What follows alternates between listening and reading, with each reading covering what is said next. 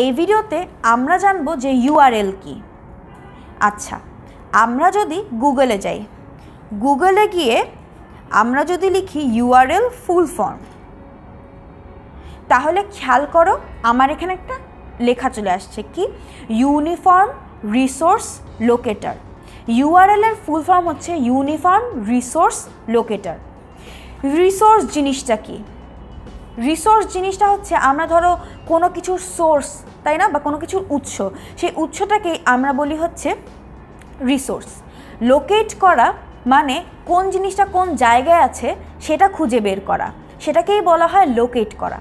যেমন তোমার বাসার একটা নির্দিষ্ট অ্যাড্রেস থাকে বা ঠিকানা থাকে, তুমি সেই ঠিকানা অনুযায়ী তোমার বাসায় যেতে পারো, কিংবা অন্য কেউ সেই ঠিকানা অনুযায়ী তোমার বাসায় যেতে পারে।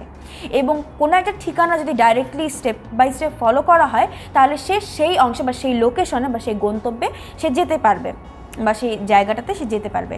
তেমন ইউনিফর্ম রিসোর্স লোকেটারও বলতে বোঝাচ্ছে উৎসটা লোকেট করতে পারবে বা খুঁজতে পারবে। কিসের উৎস? এই যে আমরা উইকিপিডিয়াতে গিয়েছিলাম, উইকিপিডিয়ার উপরে এই যে দেখো, এই উপরের এই যে বারটা আছে, এই বারটাতেই থাকে হচ্ছে কোনো একটা ওয়েবসাইটের অ্যাড্রেস। যেমন আমাদের ঘরের এক একটা অ্যাড্রেস আছে, তেমন ওয়েবসাইটেরও এক একটা পার্টিকুলার অ্যাড্রেস আছে। তো ওয়েবসাইটের অ্যাড্রেসটাকেই ওয়েবসাইটের লোকেটর বলা হয় বা ওয়েবসাইটের ইউআরএল বলা হয়। ওই ইউআরএলটাই ওই ওয়েবসাইটের অ্যাড্রেস থাকে। যেমন এই যে আমি ক্লিক করছি, এখানে হাইলাইটেড হয়ে গেছে www.wikipedia.org।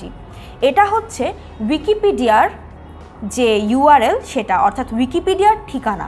তাহলে আমি যখন www.wikipedia.org লিখে ক্লিক করব, সাথে সাথে উইকিপিডিয়ার মেইন পেজটা চলে আসবে। তাহলে এটা হচ্ছে উইকিপিডিয়ার মেইন পেজ, অর্থাৎ উইকিপিডিয়ার অ্যাড্রেসটা হচ্ছে এটা। আমি এই অ্যাড্রেসটা টাইপ করলেই আমাকে কি করবে বলো তো, আমাকে আমার সার্ভার বা আমি ইন্টারনেটের মাধ্যমে এই পেজে বা এই ওয়েবসাইটে চলে আসতে পারবো। তাহলে তোমার বাসার যেমন নির্দিষ্ট অ্যাড্রেস থাকে, প্রত্যেকটা ওয়েবসাইটের নির্দিষ্ট অ্যাড্রেসকে বলা হয় ওই ওয়েবসাইটটার ইউআরএল। তেমন এই যে আমরা www.website.com গিয়েছিলাম, এটাও কিন্তু এই website.com এই ওয়েবসাইটটার কি হবে বলো তো, ইউআরএল। তাহলে www.google.com হবে হচ্ছে গুগলের ইউআরএল, তাই না? তাহলে এরকম প্রত্যেকটা ওয়েবসাইটেরই এক একটা ইউআরএল থাকে বা এক একটা অ্যাড্রেস থাকে। তাহলে এই ভিডিওতে আমরা পরিচিত হলাম ইউআরএল এর সাথে, অর্থাৎ আমরা জানতে পারলাম যে ইউআরএল কী জিনিস।